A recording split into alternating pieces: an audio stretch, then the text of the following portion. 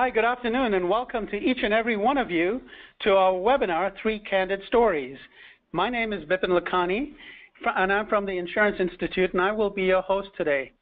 I have the honor of being joined today by 3 candidates who will share with you their insurance education journey so far. We'll get to the introductions in a second. The IIC felt it was best to let you hear from industry employees, your peers, who were in your shoes not too long ago, a completed CIP, and wanting to go a bit further, but maybe not too sure about what to do. So this is your opportunity to learn from our panel. And thanks to all of you who submitted questions ahead of time.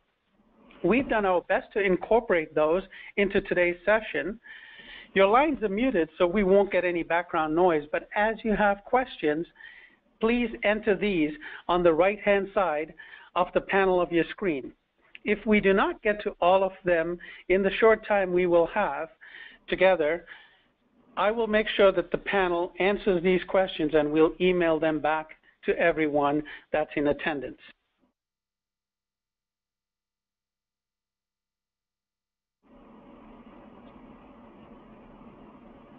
So let's get started, and I'll ask at this point each of our panelists to briefly introduce themselves, and I'll start with you. Melissa? Hi, Bipin. My name is Melissa DeMello. I am an insurance broker who works at Partners Indemnity Insurance Brokers Limited in downtown Toronto.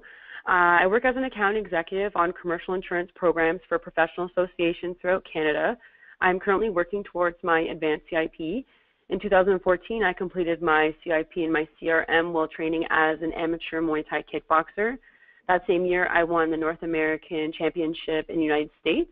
My new passion is being a mom to a beautiful baby girl named Autumn who just turned 10 months. Oh, that's great. Congratulations. And Autumn is 10 months old?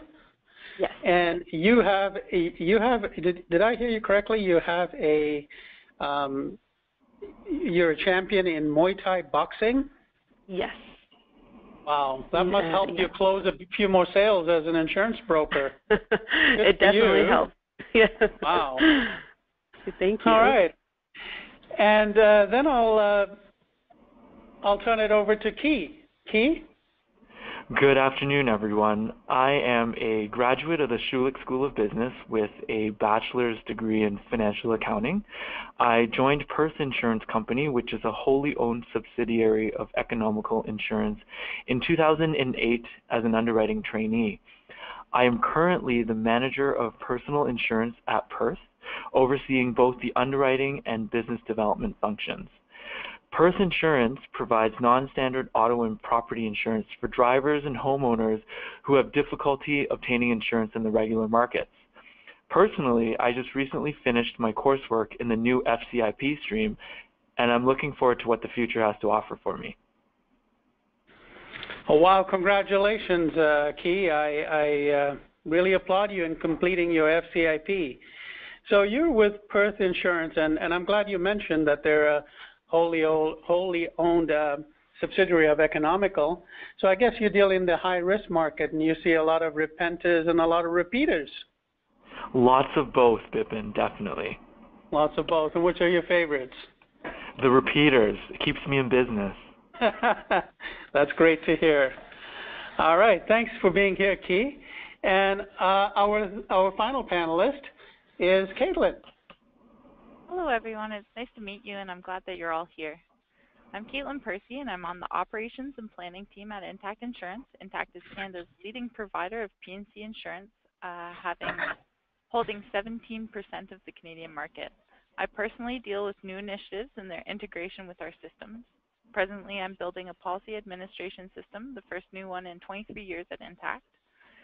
Recently, my team has worked on things such as usage-based insurance, the Ontario Auto Reform, and geocoding initiatives. I have an honors BA in psychology as well as my CIP and CTFL, which is a testing certification. I'm in the process of completing my second and third CRM courses and have completed my first couple FCIP courses. I enjoy reading, yoga, and traveling. It's nice to meet you.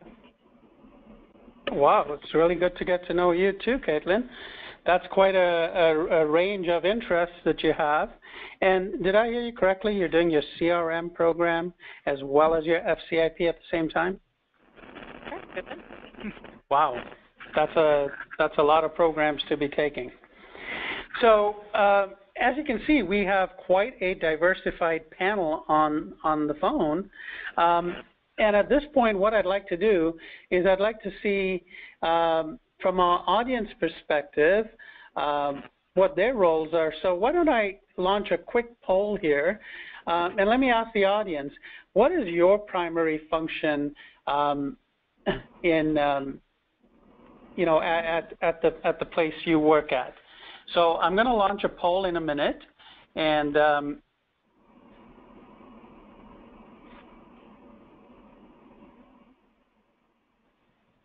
see the mouse here, apologize.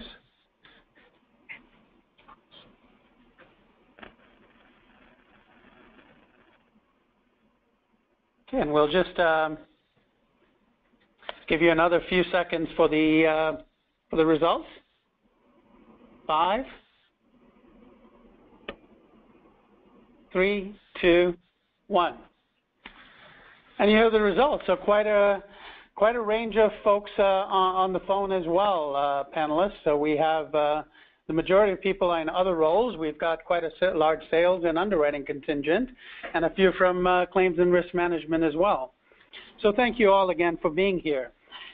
So with that, you know, let me turn this over to Key for a minute. Key, you've taken the FCIP program after your CIP and your MBA at Schulich. What made you go down this route? What made you take the FCIP program? I felt like it would get me a foot ahead of the rest of the pack. I mean, the crop of FCIP graduates is a bit smaller than the number of CIP graduates, so I think that there's a bit more distinction there. Also, I wanted to broaden my foundation and understanding of the insurance industry as a whole, and I felt that the education that I got from the FCIP stream really contributed to it. In my opinion, if you want to move forward in your career, then it will definitely provide a boost. With the additional designation, you become part of a select group of individuals who've actually worked hard and done it. And it also shows to other people with whom you're communicating with that you're invested in the industry and in a way you've succeeded. Wow. So you felt that the program gave you, you've just finished the 6 courses. Did it give you the opportunity to show that you were the best of the best? I'd like to think so. I think it ultimately helped me develop a better understanding of the insurance industry as a whole. So the new FCIP stream's main focus, in my opinion, is really to develop tomorrow's leaders. And leadership in today's insurance market is very different than it was 20 years ago. It's evolved drastically. So in hindsight, after completing the designation, I do feel that I'm a better leader. I'm more cognizant of my environment, and I now see my career in more of a 3-dimensional area instead of 2. Okay, that's great. And Melissa, you're taking the Advanced CIP. Why that route for you? Well, the number one reason why I took my Advanced CIP is because I want to get into the FCIP program. I don't have a university degree, so the fastest, most practical alternate way into the FCIP program is with the Advanced CIP designation. Okay, and so do you feel in that sense that the Advanced CIP is helping you fill that gap that you may not have had at the university level to prepare you for the FCIP? And if so, how is it doing that? Yeah, I think it really is. It's definitely helping me feel a lot more confident going into the FCIP. For example, I took one of the first classes I took is called Critical Thinking, and this particular class helped me prepare better essays. It taught me how to research better. It taught me how to think more critically. So I think this class is really going to help me feel a lot more confident going to my FCIP. So I think it's definitely helping. So it's giving you some skills in between to get you ready. That's great. And Caitlin, you mentioned that you're working with systems, you're doing some testing, you're doing some business analysis, you would have what I would call a non-core insurance role, so probably not in risk management or sales or underwriting or claims. So what made you take the FCIP? First off, I would like to say that the FCIP definitely adds value on the front of applying for more jobs, the way people view you, as well as it gives you help in an IT background like mine as well, in being able to really know and understand the impacts that certain things that are going on in the industry have on where the future of insurance is moving and what new initiatives we'll be taking, and how different facets of the industry collide within your everyday work. And you're also doing the risk management, and I don't want to dwell too much on the risk management, but how come you're doing both? I'm a very ambitious person, and I like punishment. And I think CRM really gives you a different perspective of the way to view the industry initiatives that we're kind of going in over in the FCIP. We're looking at strategy, and we're looking at leadership, and we're looking at the financial basis of the insurance industry. And I think being able to see that kind of from both viewpoints, both of them impact each other and work in tandem. So I feel like one kind of helps you boost the other. Wow, that's great to hear. And you mentioned that the FCIP gives you some opportunities for more jobs at Intact. Is that a requirement at your employer for certain types of roles? How does your employer see that? It's not a requirement by any means, but I do think that it's viewed in a very positive light. For example, my team lead is also attaining his FCIP and has kind of given me a role model to look up to in that facet. Yeah, that's great. So, I know the courses like the Advanced CIP and the FCIP have a very different learning style. At the Insurance Institute, we call it an asynchronous style. So I'm going to do a quick poll before we ask you a little bit about that. But let me poll the audience to see what the term asynchronous might mean to you. So we have a couple of options there for you to choose from, and I'll give you about 12 seconds to answer the poll. What does this term asynchronous mean?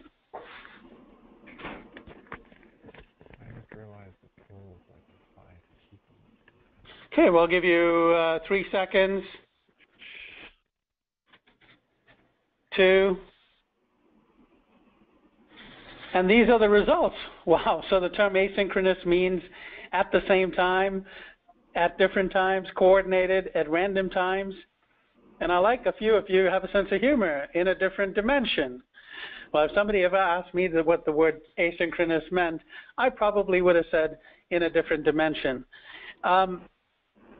At this point, I'm not going to really reflect on the correct answer because I think there's different ways of learning. So I'd like to go to the panel at this point and say, the learning style for you, can you highlight for me your experience with the learning style? How is it? What is the logistical component of it? So, Key, you've been in the style the longest. So, can you share your experience so far? So the new FCIP stream is done completely online via correspondence. So for me, it works really well because of my unpredictable work and personal schedules. It made it very difficult for me to commit to a consistent date and time for the classroom environment. I often found myself doing my readings and assignments at, say, 1 o'clock in the morning on weekends, which worked out perfectly. So the online setting really tailored towards people who have a lot going on in their lives. The learning process itself is different compared to the traditional classroom learning environment. It's a different type of workload. It isn't about memorizing a book, dumping the information, and then deleting it from your mind after the exam. You actually have to think critically. There's a lot of reading to do, but the information is interesting and very relevant to current issues as they relate to leadership and insurance. So this made my 40 to 45-minute train ride to and from work a little bit easier to digest, just because I was actually engaged in the reading material, and it allowed me to critically reflect on my own personal experiences. So it is very different. It's all online, and that's great. So you can log in at different times, as you mentioned? That's correct. Okay. And Melissa, how do you find this style of learning so far? Can you share some of your thoughts? Sure, I actually really like it, and it's definitely a lot different than the CIP classes. It is all online, and you have weekly group discussions. You do have a facilitator, but you don't have those midterm exams. You don't have a final exam. They're all essay writing. So for me, I was a bit nervous because I kind of like the classroom setting, but when I got into it, I realized that the online is such a convenience, especially when your life starts to get very crazy. Like I have a 10-month-old baby, so I logged in around her nap times, around her sleep schedule, 10 o'clock, 11, 12 o'clock at night. I uploaded assignments at 5 o'clock in the morning, so it was very accommodating. The group discussions were amazing. I actually learned a lot. You learn, there's all different types of people that are taking these courses. They're not just brokers or underwriters. You have adjusters, you have risk managers. So you get to read their input, and you learn a lot from how they're interpreting what they're reading. So you see different points of views from everybody within the industry. So so far it's working out great. I really like the format. Well, that's great. Thanks for sharing that. And I think your comments have prompted a question from the audience here. It says, no exams. Can you elaborate on that? Yeah. Well, there are no midterm or final exams, but there are final essays, and there are assignments that are due. So you'll know when all of your assignments are due, so you can prepare and you can organize your time well to make sure that you are hitting those deadlines. So you definitely have to be aware of the deadlines within the course. It's just that you don't have a scheduled midterm exam where you have to be at the institute or you have to be logged in online to do these exams. It's all essay style writing. Okay, so you have weekly deadlines for like assignments and things of that nature. Oh yeah, there's definitely, you have to be mindful of the deadlines for sure. Okay, that's great. Well, I hope that answers the viewer's question. Caitlin, how do you find the style of asynchronous learning? I think it's really beneficial because I'm doing 2 courses at once.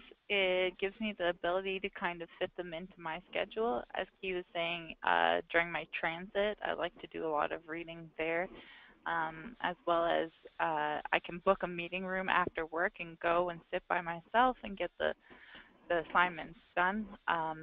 I find it really beneficial, as Melissa said, to have the different viewpoints as well. We're getting people from all over Canada and all different types of job positions and titles.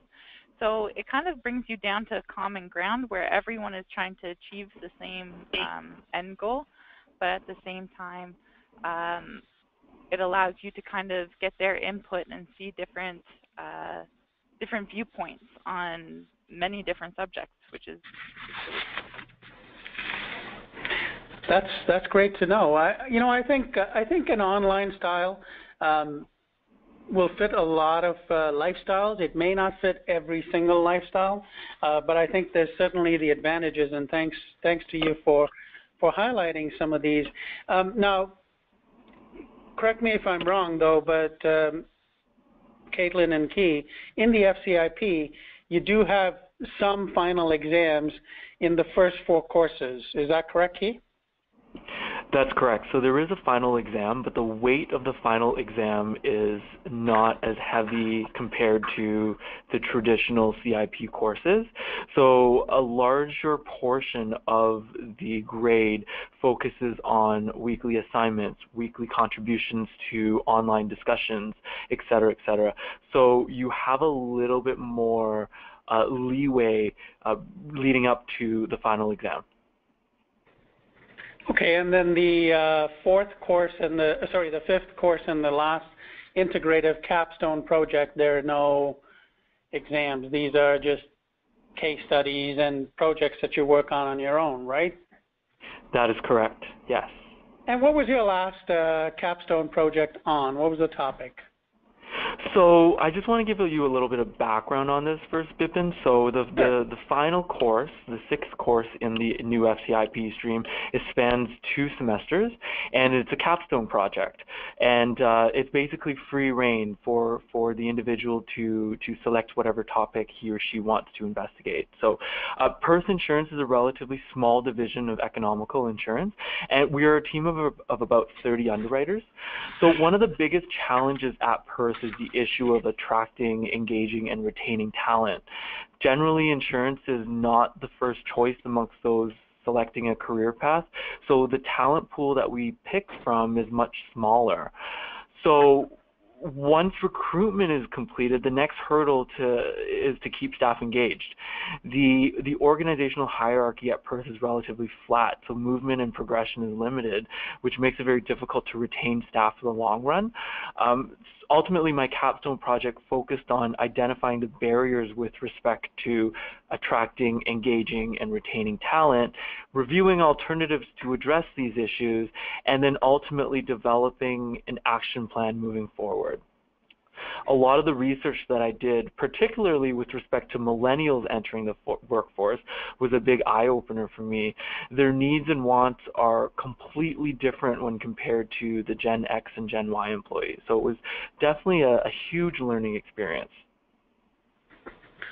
Wow, that sounds like it's quite interesting. And I know we've had quite some interesting submissions, and I'll talk about that a little later during those capstone projects. So yours sounded quite exciting. Glad to hear it. So we've got a couple of questions here directed at some of you individually, but I want to come to that in a minute.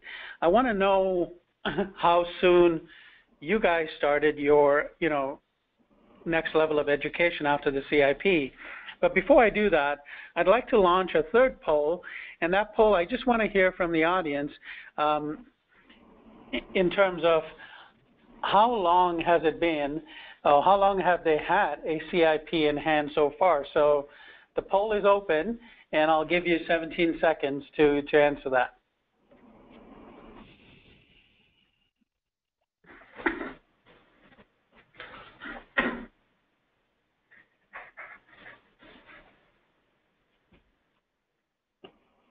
Five.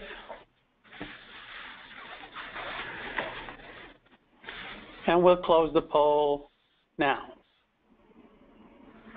And there are the results. So nearly 2/3 of the folks online have just graduated. Congratulations. And some of you have had your CIP for up to about 10 years. That's great to hear. So can I ask the panelists, Caitlin, how soon after your CIP did you start the program you're in, the FCIP? Well, Bipin, I was still in business of insurance when I actually applied to the FCIP, and I started the next semester after, as soon as I could. So I hadn't actually even officially received the transcript from my CIP, and I had already finished the first quarter of work. Oh, wow. So right away. How about you, Key? I actually waited 6 months, took a break, and then started again. All right, you needed to put your feet up. I think some of the folks online might want to do the same. And how about you, Melissa?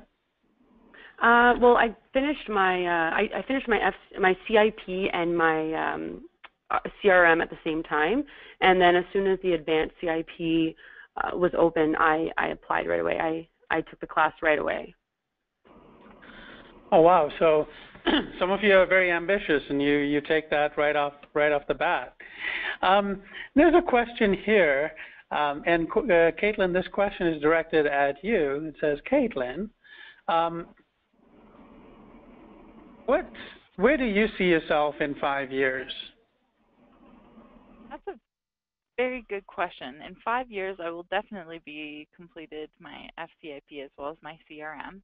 I'm looking towards maybe getting a PMP and maybe getting into project management. I've really enjoyed kind of being on the forefront of all of Intact's initiatives. Yeah, maybe even my analyst designation would be kind of neat too. Wow, I count about 6 designations for you. You've got a lot of studying to do, Caitlin. That's great. But that's a really good question I can ask, of you too, Melissa. Where do you see yourself 5 years from now? Well, I really, really want my FCIP designation. So right after my Advanced CIP, I'm hoping within the next 5 years I'll have my FCIP designation. And I really want to stay in the insurance industry. I want to grow in the industry. I want to see, if I be a broker or maybe move over to the underwriter side. But outside of insurance, maybe I'm hoping to compete again and in kickboxing, hopefully win another belt and maybe grow my family a bit more. Go, Melissa. Go and get a championship for Canada. That's great. So if you actually go into underwriting, the brokers would say you've moved to the dark side. Yeah, I know. Don't tell all the other brokers.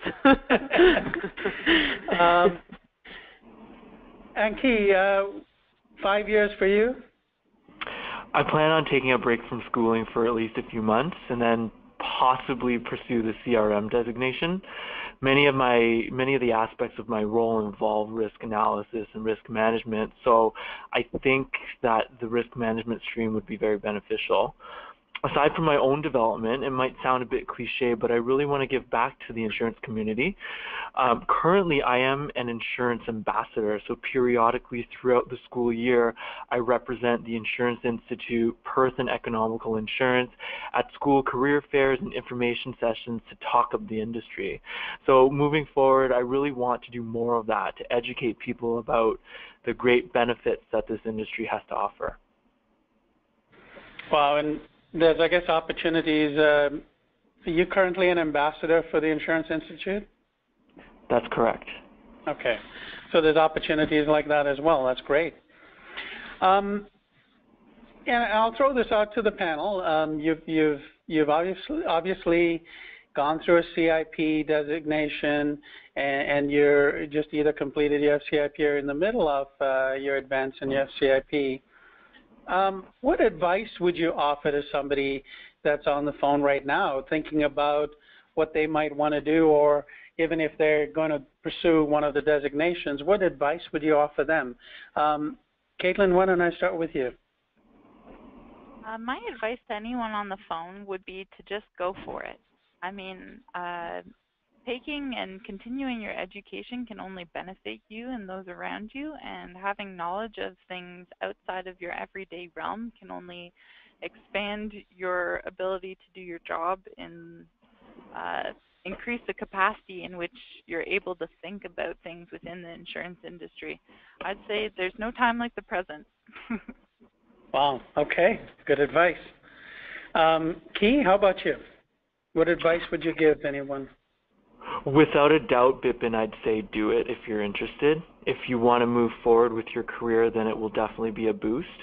The material that is learned in these courses is very relevant to leadership and insurance in today's marketplace. The FCIP stream not only focuses on the theory, but it also deals with practical, real-life issues affecting the insurance market today. It's a very interesting workload for sure. And once you finish one course, you're going to want to move on to the next. I guarantee it. And once you finish all 6 courses, you'll definitely get a sense of accomplishment like I do. And if you're a leader in the market, then this is without a doubt an important piece to your puzzle. That's an interesting thought, Key. And I think myself included, and when I finished my CIP, there was almost a sense of relief, like, phew, it's done. Maybe, quite different. You mentioned the learning was very different. I guess with the CIP, you do have a lot more memorization of work. And you mentioned accomplishment as the difference with the FCIP. Can you help us just understand what those two sentiments would be when you finish? Because some people just want to take a break, I think, from the CIP. For sure. With respect to the CIP designation, a lot of it was theory, a lot of the material was theory, which is a good thing because it really helps the individual develop a solid foundation of their understanding of the insurance experience. The FCIP takes that theory to the next level. So it really incorporates emerging issues and real life current issues into the learning curve. And at the end of it, you really feel like you've accomplished something and you're a more effective leader. Well, that's great. And Melissa, what advice would you leave our audience with? I definitely recommend the Advanced CIP. So I definitely think that if you're thinking about doing it, you should do it. And as long as you're keeping up with your readings, you're applying yourself just like you would to your CIP, you would definitely be successful with the Advanced CIP. These designations for brokers are very important. They're highly respected, and I think to keep moving forward with your designations and your education will help you in your career. So just being disciplined, keeping up with your readings, and just going for it, I think you'll be very successful, and there's lots of benefit ahead. So I definitely recommend it.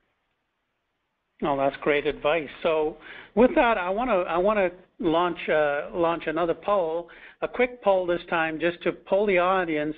Now that you've heard our panelists a little bit more, what are you thinking of next? What would the next step be for you? And we'll just have that panel, just have that launched. In a second, there's the poll. What will the next level of education be for you?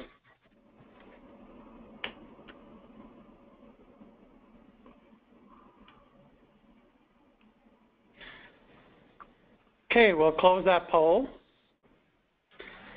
Okay, and there's the poll results right there. So the majority of you is still not sure, and I hope you'll get an opportunity to connect with our panelists and help them help you decide, or even connect with us. And a lot of you also want to do the FCIP, which is phenomenal. So just a reminder to everyone on the line that registration and admissions to the programs open on June the 1st. The info is on our website at insuranceinstitute.ca, and you can always call us as well. But at this point, I want to sincerely thank our panel for their time and their sharing today. I believe our audience would have benefited from your respective journeys, and perhaps you've helped them decide on their next step. And can I, just before I let you sign off, panel, if there's anybody online that wants to connect with you on LinkedIn, are they okay to reach out to do so? Definitely. Okay, that's great. Awesome, that'd be great. And to our audience, I hope we've been able to answer the majority of the questions you submitted. If not, please continue to submit them or call us, and we would be happy to provide the guidance you may need. So thanks everyone so much for your time and attention today, and we will stay tuned and we will connect with you shortly again. Take care everyone, bye for now.